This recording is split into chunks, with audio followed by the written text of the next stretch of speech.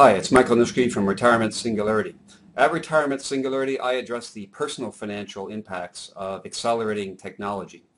One of the key themes that I think is important for you to consider in this area is to become aware of the creative and destructive aspects of technology on the economy, on business, on jobs, and also on the investment markets.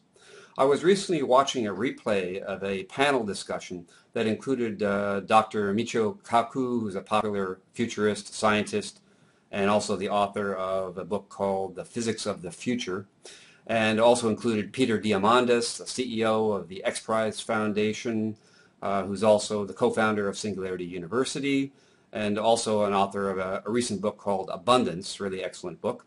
The theme of this panel discussion was the future of business. Here's a clip of their discussion.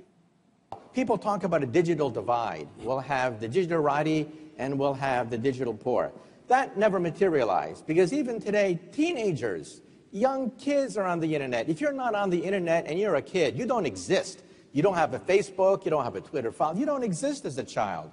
The digital divide is not the problem because access is getting cheaper and cheaper. The problem is jobs.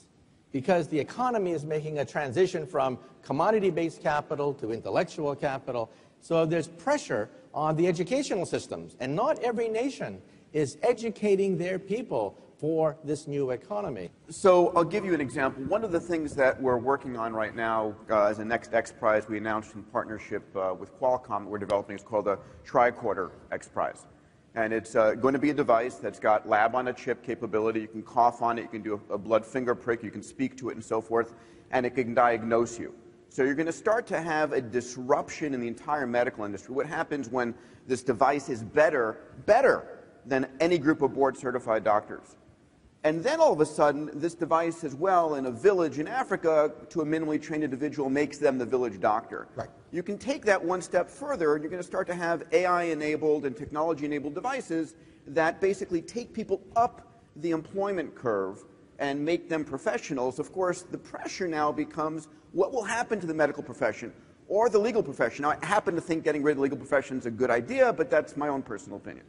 So the question really is, you know, as we start to bring technology up, it's going to move a lot of people up and potentially out over the top. So it's creation of new jobs, but it's complete transformations of industries. As Peter Diamandis said, we are about to see complete transformations of industries. The economic and job disruption of advancing technologies is, in fact, a big recurring worry. But the word transformation, I think, is key. There will be both destruction of certain jobs, industries, companies, and completely new ones that will spring up that will offer new investment potential as well as business and job potential. One book I've recently read on this topic that I would highly recommend is called Race Against the Machine: How the Digital Revolution is Accelerating Innovation, Driving Productivity, and Irreversibly Transforming Employment and the Economy.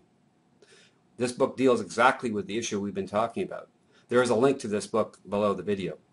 Also see a link of the full 1 hour and 4-minute panel discussion below as well. Until next time, live long, live well, and prosper.